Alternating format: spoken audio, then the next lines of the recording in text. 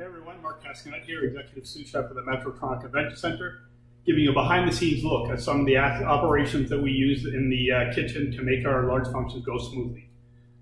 What I'm going to show you right now is a plating belt. It's pretty unique to large-scale operations, something you wouldn't see in an everyday kitchen.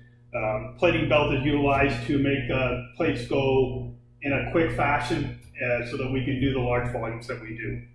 Usually the first part of the plating belt, there'll be someone that, one of the cooks will be here passing the plate on, and there'll be other cooks dispersed throughout the plating belt, each adding a unique aspect of the dish.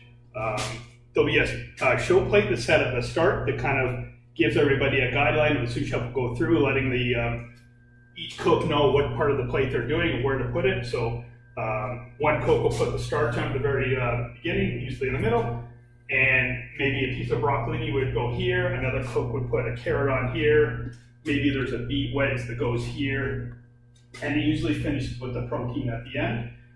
Again, all of this was kind of predetermined. There'll be a showing with the client to get an understanding what exactly they want, and then we replicate it on the day of.